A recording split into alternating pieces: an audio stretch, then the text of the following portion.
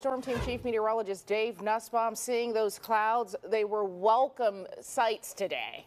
It did help keep the temperatures down, but we're still had a dry day here in Birmingham. So far, we're at 32 consecutive days with no rain here across the Birmingham area, putting us right now 6th all time. We had 31. We'll get the new official climate report making it 32 a little later today here.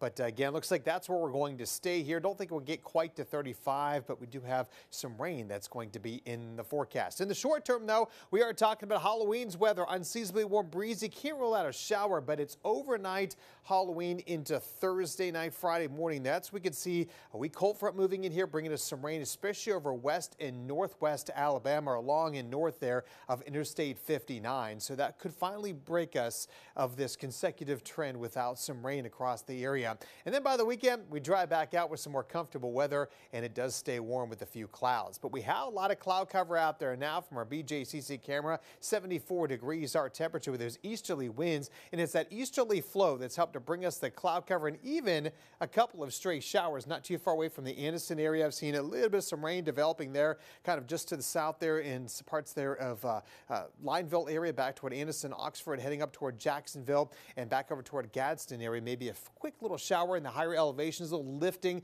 of the land there, the orographic lifting, sparking off a couple of showers for you all. But otherwise, though, that easterly flow coming from the Atlantic helping to bring us that low level moisture and the cloud cover across our area. Off to our west, though, clear in Mississippi, at least the northern part. But then here's our big front that we're watching. Pretty powerful front now. Severe weather breaking now. Could see a significant tornado event and severe thunderstorms from Oklahoma, Kansas, back into Missouri, maybe some Arkansas area, even North Louisiana picking up a few strong storms there as well.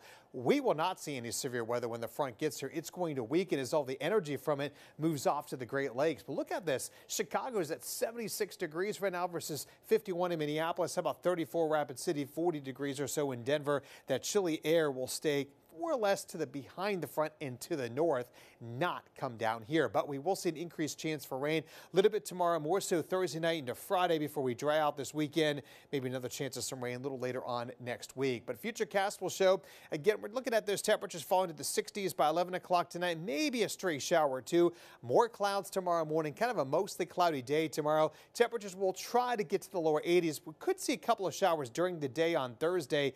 Many of you during the afternoon will be dry, but it's Thursday evening. We start watching rain and thunderstorms here over western and northwestern Alabama back into Mississippi. Watch how as that works its way closer into Alabama, starts to break up a little bit here by 8 o'clock. So many of us for trick-or-treating will be fine. It's Double Springs, Jasper, Fayette, Hamilton, Carrollton, Aliceville area, maybe toward Tuscaloosa, Demopolis. We'll have to watch for a little rain for those trick-or-treaters. But as we go on into 11 o'clock, most of those storms die out to a couple of showers here. And then overnight, we'll see a few showers as well into Friday morning. Temperatures starting in the 60s there, but as our front moves through Friday, little to no rain with that best chance going to be again along north of the 59-20 corridor throughout your day on Friday. But notice the not much rain, 100th inch of rain here, maybe over an inch though up in the Hamilton area. So for trick-or-treaters, we are looking at little rain possible 7 to 8 o'clock, mainly in the western part of the state. So your forecast then calls for that rain coming in Thursday night and Friday. Dry this weekend, just in time to change those clocks, but it looks pretty good as we head into Election Day on Tuesday.